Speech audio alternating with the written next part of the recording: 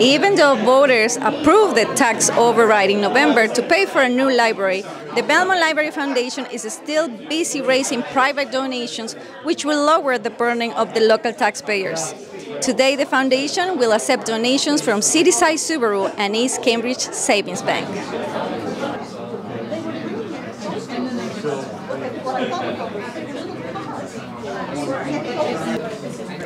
And now we're here with Rick White, co-owner of Cityside Subaru.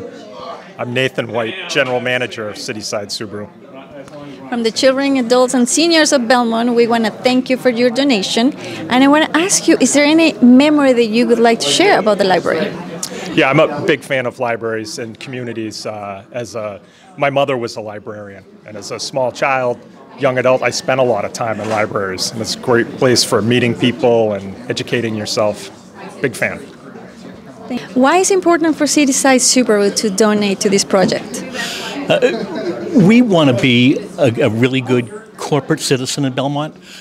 We do a lot with the Foundation for Belmont Education, and the library is just, as far as I'm concerned, a spillover to that, except that it deals with education for the whole community, not just school-age children.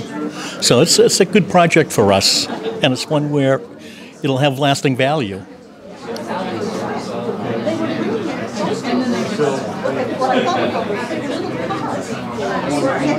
And now we're here with Joe Amoroso, Chairman of the Board of Directors of East Cambridge Savings Bank.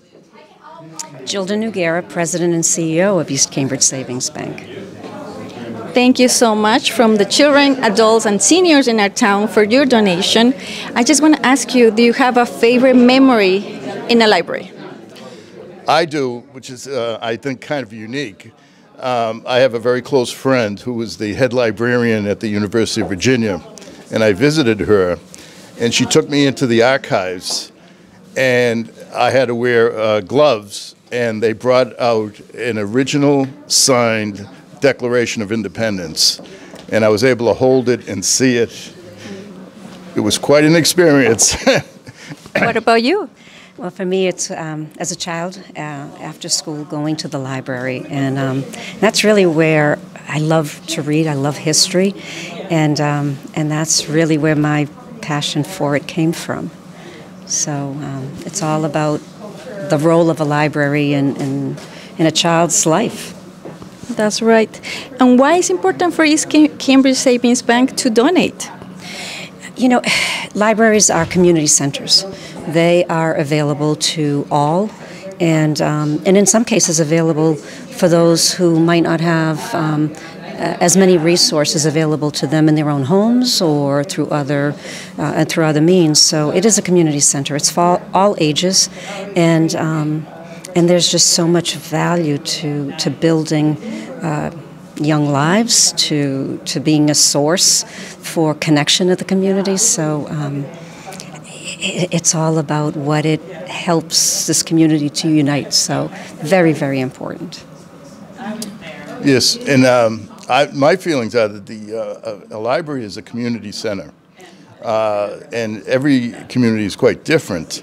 Belmont is a diverse community, probably housing many younger people who go to different schools. And it's a great place to kind of meet people and gain some interests together with people who you don't see every day. Now we're here at the library at the check presentation with Kathy Cohane, Vice Chair of the Library Board of Trustees and a member of the Building Committee. And Marcy Shore-Hirsch, the President of the Belmont Library Foundation and also on the Building Committee.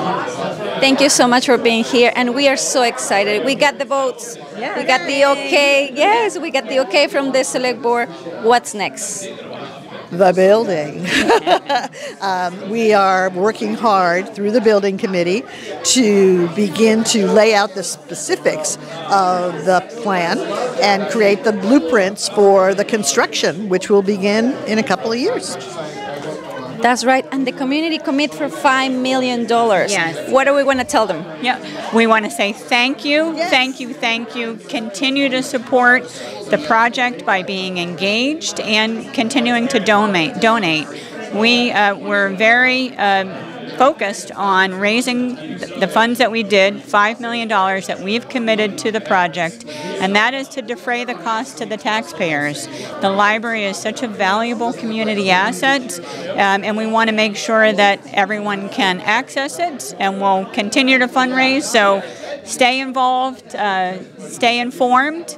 On the library website, we will have access to the building project where people can get information about the project, about giving if they want to continue. Right. All gifts are welcome, any size, any shape, and we thank you. Yeah. Thank you.